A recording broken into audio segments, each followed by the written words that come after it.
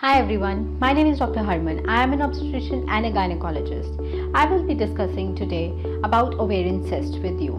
An ovarian cyst is a fluid-filled sac which develops in one of the ovaries.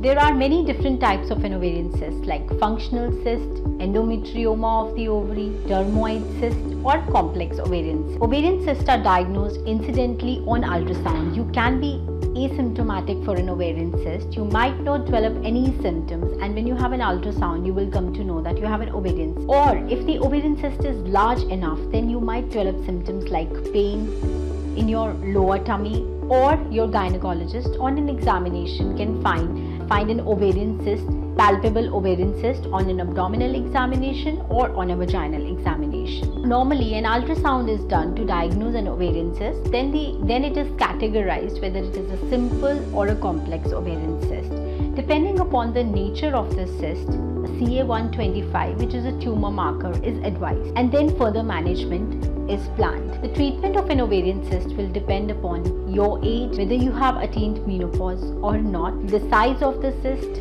and the nature of the cyst. Treatment depends upon the type of an ovarian cyst. If the ovarian cyst is simple or functional in nature, which develops with the menstrual cycles, these cysts normally disappear within 3 to 4 months and they do not require any treatment. If an ovarian cyst is because of the endometrioma of the ovary, then they may be treated with the hormonal medications. But if the ovarian cyst is large enough, then it might need to be removed. As if the ovarian cyst is simple but is large, then it can be removed laparoscopically, that is keyhole surgery, or an open surgery. If an ovarian cyst is complex in nature or is highly suspicious of cancer, then it needs to be removed and an open surgery is preferred rather than a laparoscopically.